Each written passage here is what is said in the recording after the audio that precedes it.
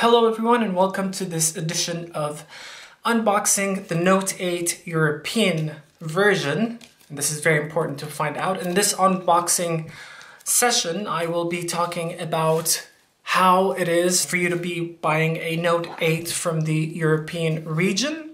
And I'll talk to you about unlocking SIM cards, and I will also talk to you about how important it is for you to get the whatever Samsung Galaxy device you're getting from the same region that you live mostly in. So let's start by unboxing and cutting this box with my beautiful Puukko knife, which is a traditional Finnish knife that's used for a lot of various things. So the first thing that you're going to see, that the box is going to say European SIM card only. Don't get too scared of this. Get a little bit scared. Don't get too scared. It doesn't mean that you can't use it anywhere else but Europe. It does mean that you can actually travel around with it, but I'll tell you what it means as soon as we start opening this box without having to damage it too much, because this knife is quite sharp. Right over here, actually. That would be the best.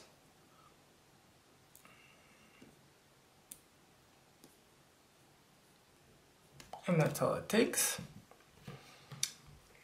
It's Finnish steel.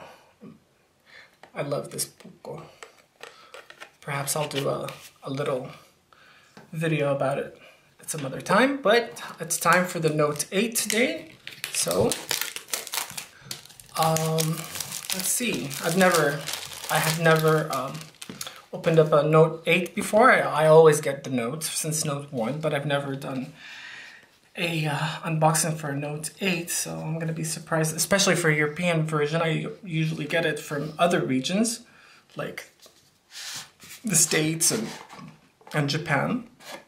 So it's got the same exact, I was a little surprised that they're using the same exact theme they used for the Note 7. I guess they missed the Note 7 that much, or they want to revive it.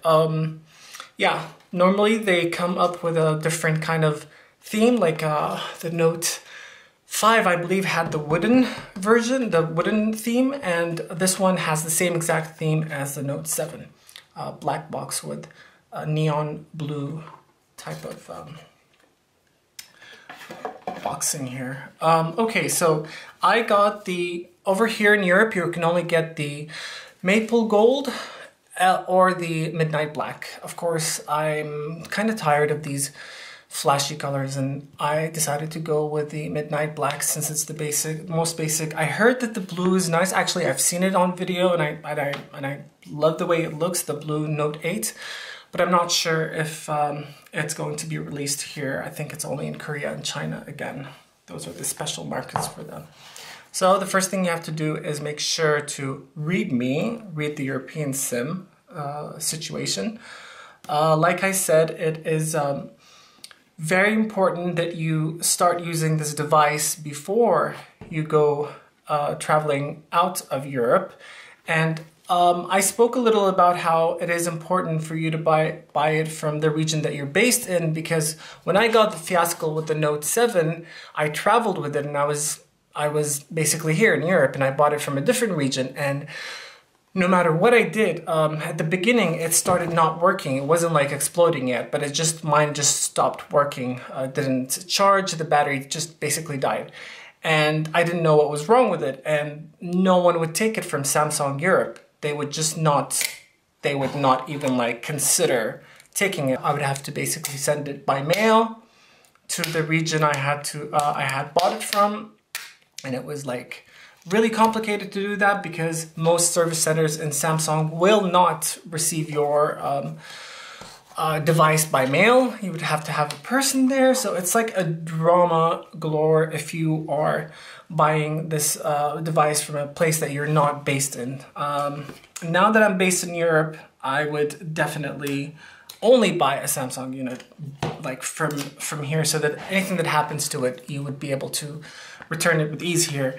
The downside is that it's actually the most expensive. It's the highest price in all regions, 1,029 euros to be exact. In America, it's a lot less than that because it's actually less than it's only $1,000, which is a lot less than 1,000 euros, and so on. Even China and Korea, it's actually cheaper. It's the most expensive here.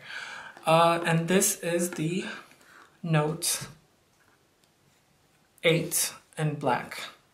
I'm not gonna start using it just now. I just want to open it up because like I usually use other versions, so this is gonna be new to me to see how the charger looks like. So I'm pretty excited. Okay, so the catalog and the information literature is here. And oh my god, this is so different. I'm used to like the bulky UK ones, and these European and Japanese ones are so different. It almost feels like it's not a charger. Maybe I should... Let me bring my UK one and just have a little comparison. So this is my UK charger that came with the Note 5. And I would say it's still bigger. I'm glad I'm taking something that would work as fast or the same capabilities of this guy with this size. I'm quite happy. And this is the pain I have to go through to use it here in other regions of Europe. When you're using the UK version, you have to use this big bulky thing, and it makes it even bigger. So yeah, that's the charger. It comes with because this is a they started using the USB-C type after Galaxy Note 5 and Galaxy S6, I believe. They started with the 7 version. So now they're giving you an adapter in case you have the chargers for micro USB. So now you can use the same charger and same charging cable with this little guy. And same thing goes for this. Of course, this will just transfer your USB-C into any kind of like traditional USB cord. And over here, we've got the AKG tuned. This is actually a Samsung, legitimately Samsung earphone. It's been tuned by AKG. And AKG is a company from Austria that makes speakers and stuff like that. And that's the cable. It comes in black. It used to be, I remember when it was the Note 5 and the S6 was always white. Now it's black. Even if you get other colors, it's always black.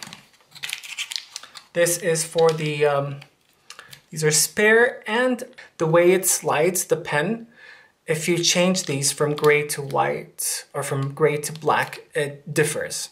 One would slide a little differently than the other, and I think they're doing that so that you can use a screen protector, and depending on your screen protector, if it's like rubbery, then you use one, and if it's glassy, then you use another one. This is what you use to take it out.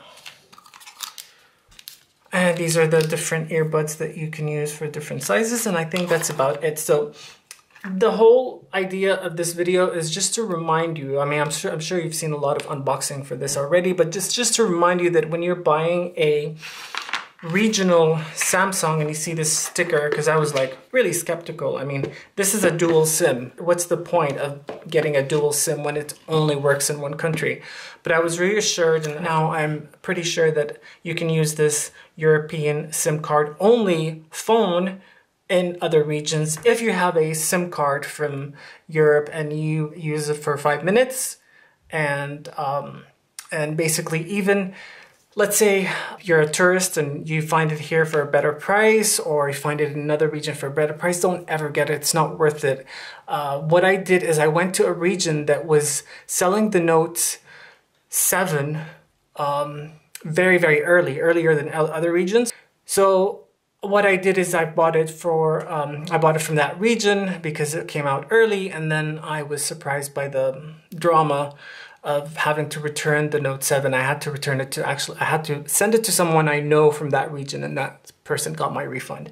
So I just want to remind everyone that don't ever get it if you're a tourist visiting a region, or if you're just there temporarily. Only get these Note devices and Galaxy devices if you are based in that country where you can basically find it easier to return it in case something happens. I'm pretty sure this is not going to give me the same drama that the Note 7 did, but peace of mind, you know?